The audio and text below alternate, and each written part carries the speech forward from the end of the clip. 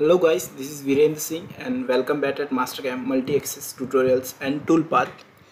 In a Mastercam Multiaxis Tutorial and Toolpath series, we are till create multiple number of videos and more than 26 plus videos on a Mastercam Multiaxis, different kind of strategy, different kind of parameters, different kind of concept, and now we are on the final chapter of the Mastercam Multiaxis Tutorials and Toolpath series.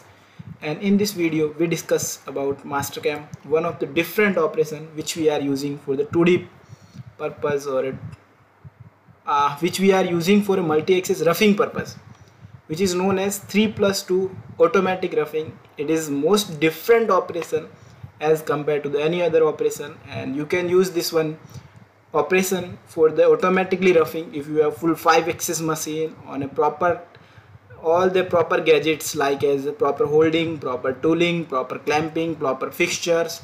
So if you have all the important product or if you have all the important fixtures, so you can use this tool path in a proper way. So this is one of the most beautiful operation with from the of Mastercam.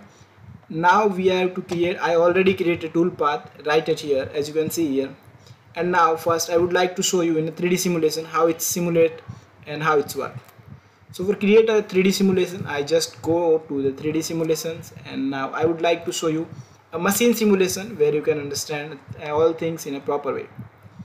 So I already have a Mastercam DMG DU 5-axis machine, and this is my door. First I would like to hide the door color, and now we have to start this chapter. At the starting I reduce the speed of my tool path. Now as you can see here, it start to cut my part.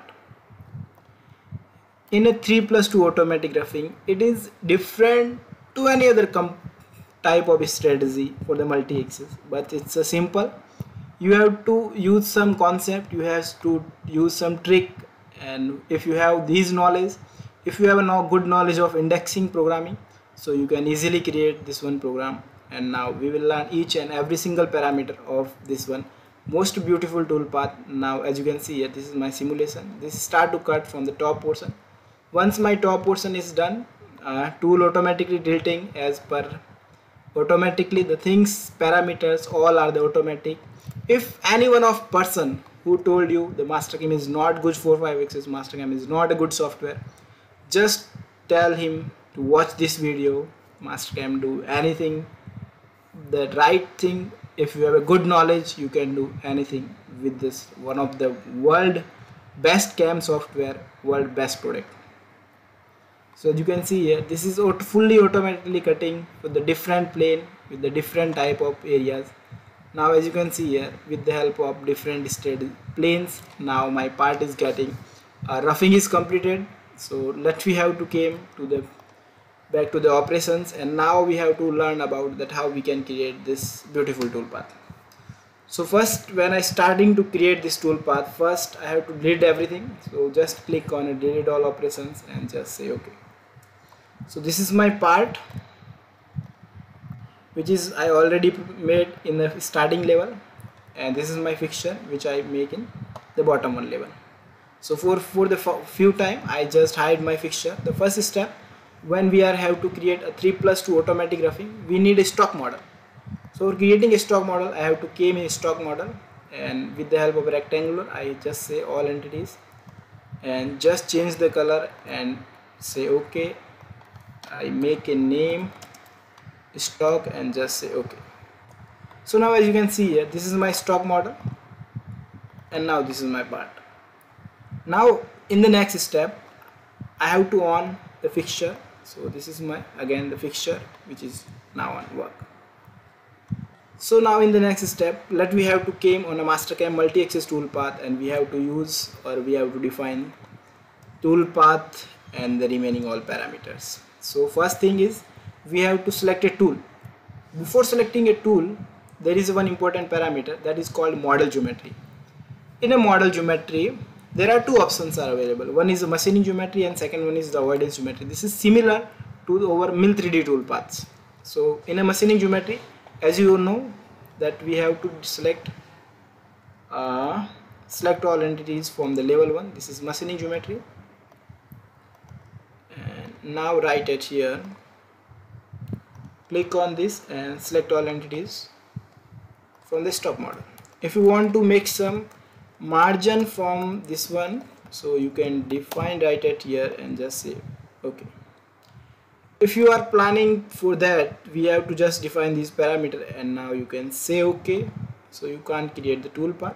We have to this is first step. We are defining the machining geometry. This is the fixture or avoidance geometry. In the next step, we have to define the tool. For the selecting a tool, I just choose a tool that is 12 mm of bull nose, which radius is 0.5. In the next step, we have to define stock. In stock, we have to say this is my stock, and now that is the stock area. The next important parameter is the cutting parameter. In a cutting parameter, there are multiple options. We are using the dynamic. Here we have to defining the value is depth of cut. For now, I just say 8 mm of depth of cut, and second one is this is the value of step over. For now, I make a something roughing passes or something like that. So I define the step over value is 10 mm. There are some methods like as a cut method. You already aware if you watching all the previous video of the multi-axis, you know what is the one way, what is a zigzag, what is the direction of a clamp milling. So you aware about all this. If you want to make some containment, you can. If you want to make some rest material or rest crossing, so you can also do. That is the next step is the tool access control. Here is all the things that we have to defining in the 3+2 automatic roughing. In a 3+2 automatic roughing, there are the three methods available for this one toolpath. First is the automatic, where everything, tool access, everything will be controlled from the software. All the details will be provided from the software side.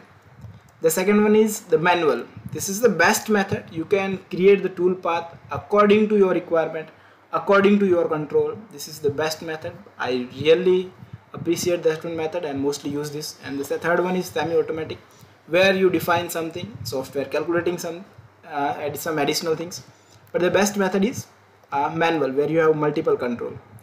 So this is now we have to define the plane. The first plane is just say select plane and search say top.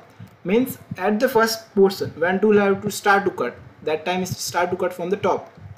Now I just say add select plane, and now I just say side. It's mean in a second portion tool have to be cut my part material from the side. I just say okay for these two and just say okay. Now let we have to see the tool regeneration, and I want to see the tool path for my part. So now as you can see here, this is my tool path is done. As we created the tool path with the help of the manual method, so it's starting to cut from the top portion. Once my top portion is done, it is starting to cut from the right side. There is no fixture clamping, no collision, nothing. Everything is with the fully safety, and the tool path is created like this. Have a look of this one. So that is we are created the tool path from the two side only. If you want to add some multiple faces, you can do the same method. You can say add select a plane, and the easiest method for this one, you can just select your view. For example, I want to make a tool path from this one side, left side. So you can create first the view properly, and after that you can say graphical view. It means it automatically take as per the view you are choosing. If you want to make the back, for the back you can go and choose the view back. So automatically choosing the view, it means automatically choosing the plane basically. So tool have to be came from the back side and removing the most of the material from the back. So as you can see here, now we are selecting the three different plane. First top, then left, and after completing of the left, we are choosing third one is from the right. So that's the thing as we defining right at here. The tool path is created according to that. So for example, if we have a particular face like this kind of face, this one face, and we have to create a tool path from reference to this face, so what we have to do? We have to came in a parameter, right click, add, select a plane from a solid face, just click on this. Now have a look, Z, X and Y, just say okay and okay. So as you can see here, my tool path is now created properly, and this is Now at the fourth step, when tool have to be came from the top, left, right, and after that it will be came from this one direction, and tool will be created perfectly as per our requirement, as per our need. So that's basic things and a way that we are creating toolpath. So I hope you will get understand about that how my toolpath are created with the help of this beautiful method 3+2. We can create toolpath from any particular plane with the very simple and easiest method to create the toolpaths. So this is a basic concept of 3+2 automatic roughing. If you want to create fully automatically, you can just copy and paste. And now go to the parameter. In a tool axis control, in the L place of manual, you can choose the automatic. For example, if for now if I choosing the automatic, so it's take much time to create a toolpath, but you can choose and you can try with this method and watch that how it's reacted. And this is the basic concept of 3+2 automatic roughing. If you have any question or doubt, let us know. We are always here to help you.